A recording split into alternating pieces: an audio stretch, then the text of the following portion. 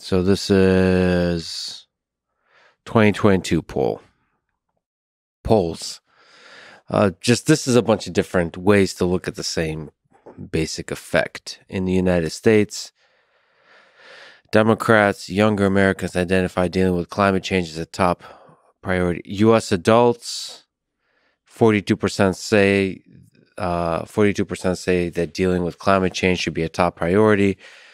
11% of Republicans, 65% of Democrats. And we could see this effect throughout. 46% of Americans say human activity contributes a great deal to climate change. By the way, this is a little bit different than what we're discussing. I was just looking through different polls. In the public, there seems to still be uncertainty about how much humans contribute to climate change, more than the scientific consensus. It would only be 24% that disagree with the UN climate panel, right? Three quarters would agree. Are you uncomfortable about the 29? No, 29 is actually, it's exactly right. I mean, okay. The UN doesn't say it's all. Well, they say that could be the border case. But anyway, this is interesting. But to me, across all these polls, if you look Republican versus Democrat, Republican, it's say that 17% say it's a great deal. Democrats say 71% say it's a great deal. And you just see this complete division. I think you probably, with the COVID pandemic, you can ask a lot of questions like this. Do masks work? Are they an effective method to slow transmission of a pandemic? You'll probably have the same kind of polls about Republicans and Democrats.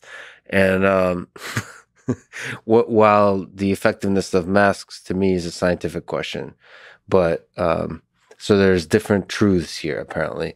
One is a scientific truth.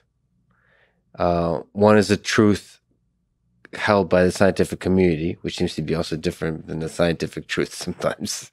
And the other is the public perception that's polluted or affected by political affiliation. Sure. And then there's whatever is the narrative that's communicated by the media. They will also have the answer to the question of whether masks work or not. And they will also have an answer to the question about all these climate-related things. So that's a long way of asking the question of how is politics mixed into all of this? Yeah. On the communication front, on the figuring out what the right policy is front, on the friction of humanity. In the face of the right policies. Well, I've written a ton on this. After I had that conversion about the social science in 2006, I began digging in a lot more on how people hold beliefs and what they do as opposed to what they think, and questions about polling. And there's two things that come to me that make me not worry about the basic literacy, like is climate change X% of whatever. I don't really care about that. And I'll explain why. For one thing, more science literacy, more basic literacy, like what is a greenhouse gas, all that stuff. Dan Kahan, Kahan at Yale, he's actually at Yale Law School. The last decade, he did all this work on what he calls cultural cognition, and he did studies that showed, how what you believe emerges based on culture, based on your background, your red, blue, where you are in the country. And one of the really disturbing findings was that the people who have the most basic science literacy, like who know the most about greenhouse effect or whatever, they're at both ends of the spectrum of views on climate, dismissives and alarmed. Mm-hmm. Steve Koonin, as I mentioned, is a good example. He's a brilliant physicist. And he knows all the science, and he's completely at the end of skepticism. Will Happer, who was close to being Trump's science advisor, was even more out there. And they're both on the Jason committee that advises the government on big strategic things. And people who are really alarmed about it also have the same belief. So as a journalist, I was thinking, do I just spend my time writing more explanatory stories that explain the science better? No. do I dig in on this work to understand what brings people together? And then these same surveys, the same science shows you, if you don't make it about climate, among other things, this becomes, you don't have to worry about this anymore. If you Google for no red-blue divide climate Revkin, you'll find a piece I did with some really good graphs. Essentially, it shows that in America, this is the Yale group again, their climate communication group, there's no red-blue divide on energy innovation, none. We need more climate energy, clean energy innovation. There wasn't even a divide country by state on whether CO2 should be regulated as a pollutant.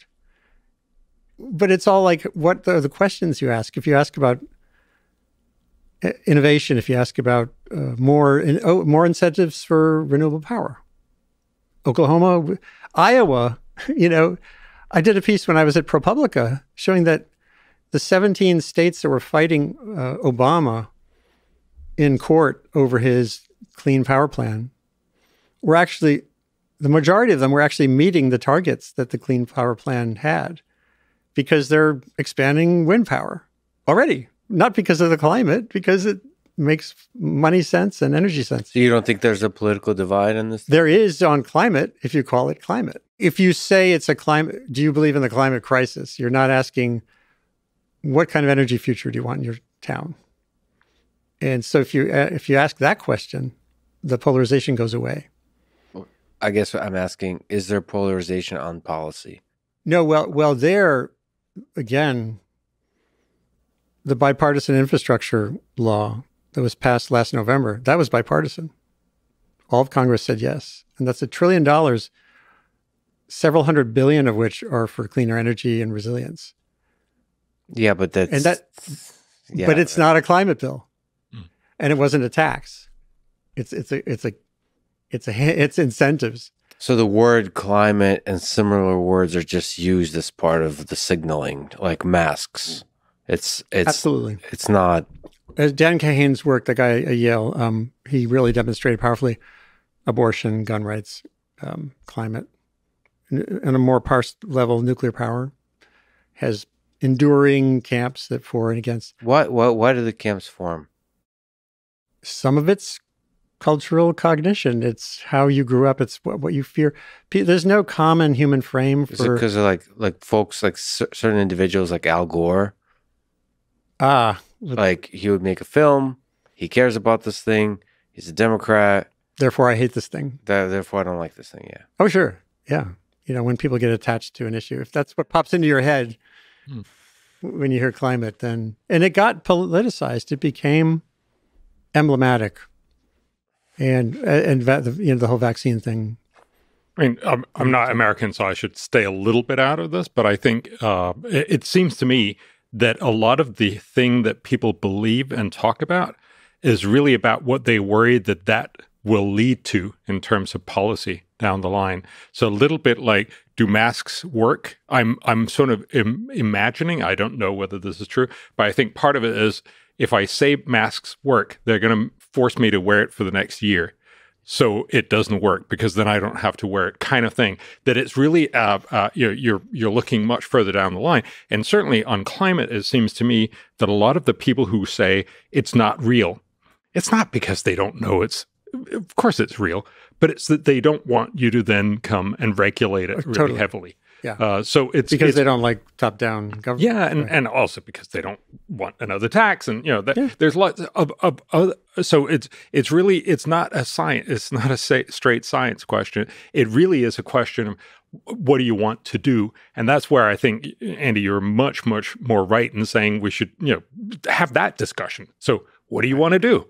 Because that will be a much easier conversation to say, do you want to do really smart, cheap stuff, or do you want to do pretty dumb, expensive stuff? When you put it that way, you can get most people on board. Of course, it's not as simple as that, I know. And it gets back to what you said earlier, that, again, you talked about collaborative cooperation or whatever.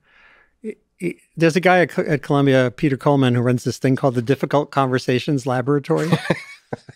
Yeah. Yeah, that's awesome. And when I first heard about it, I was like, oh, man, we need that, And his background's psychology and conflict resolution, mostly at the global scale related to atrocities that countries are trying to get over. And And there's a science to how to hold a better conversation. As you either through experience or whatever know, you could, if you hold a debate, like I wouldn't want to be in a debate with Bjorn. We could find lots of things we disagree on, but that takes it back to the win-lose model, right?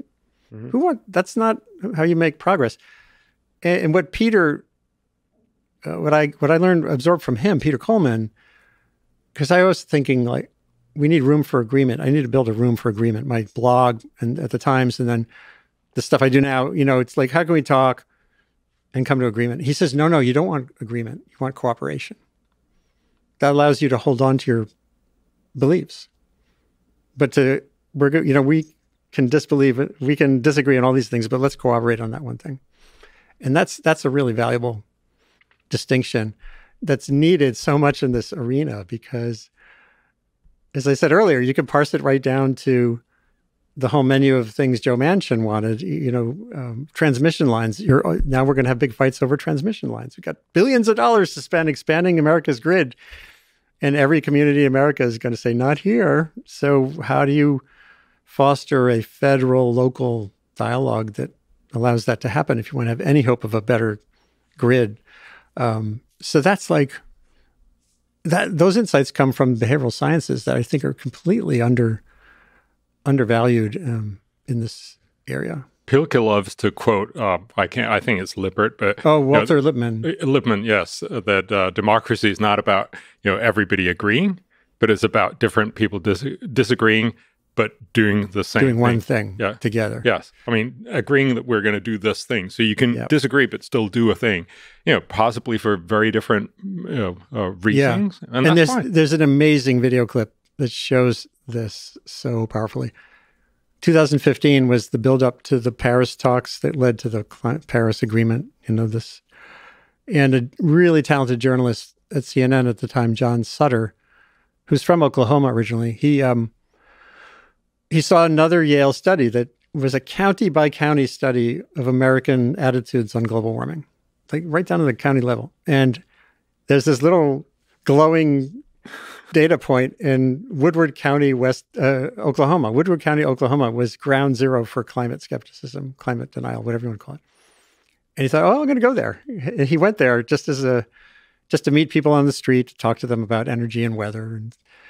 And he did these little interviews. And there's this one with this guy who's like a middle-aged oil company employee, like a administrator, Thai kind of guy. And he starts out the interview and the guy is saying like, God controls the environment. And if you're watching this, you're going, okay, this is going to be interesting.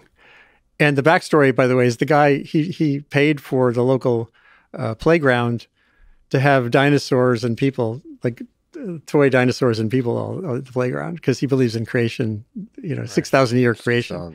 So that's the guy, right? And then he gets to energy and the guy says, the same guy who believes God controls the environment says, we have half of our roof covered with solar panels and we want to get off the grid entirely. And when I show this to audiences, I say, just pause and think about that for a second. Why do you think that's happening? And it's because he's independent. He wants to have his own source of power. He's libertarian. He doesn't want the government telling him what to do. He would never vote for Hillary, I guarantee you. This is 2015.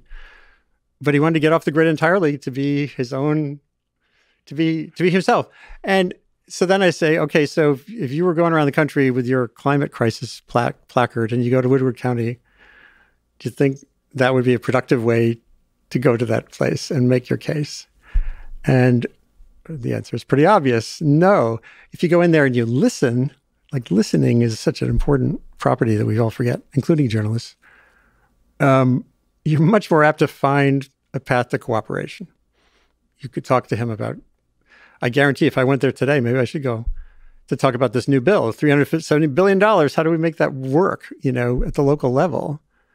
How do we answer that guy at the energy department, Jigar Shah? So how do we put this to work to get our buses off electricity, to get them electrified or transition our street lamps and stuff?